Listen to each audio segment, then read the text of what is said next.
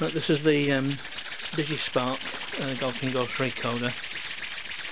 Got a little DigiSpark there on my kind of prototyping board. This is the board that I program on with. It brings out the USB-S connectors and various other little headers just for testing. So basically it just connects the cables to the DigiSpark, that's all.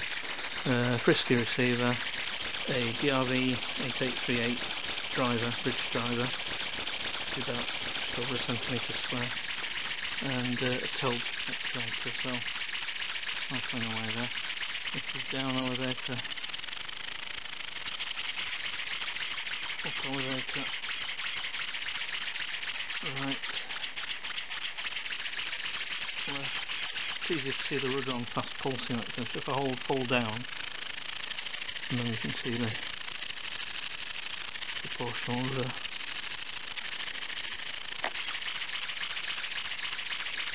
The LED is just to show me that it's pulsing, that's all. It has no effect on the operation at all.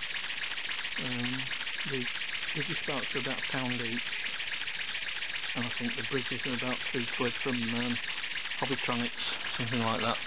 So it's quite a cheap project. Okay, thanks very much. Cheers.